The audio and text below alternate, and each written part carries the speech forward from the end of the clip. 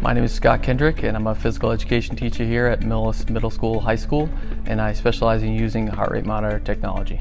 My name is Allie Sears, and I'm a special education teacher at Millis High School. I think her leadership, her attitude, her work ethic really exemplifies kind of what an athlete or student athlete should be.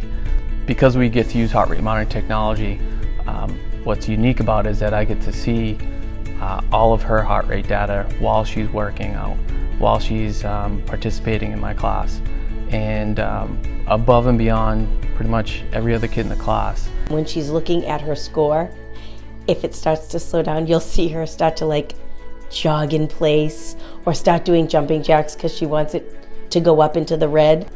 She is the hardest worker of anybody I know. Some student athletes may be working out at 60 or 70% of their heart rate and working really hard.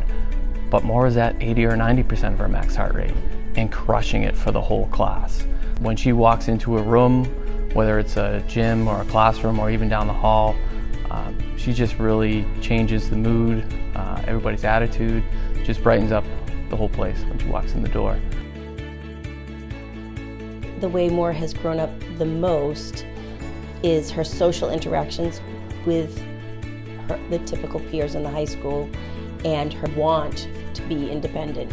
Even when things are really hard, she continues to try, and that's a good lesson for everybody.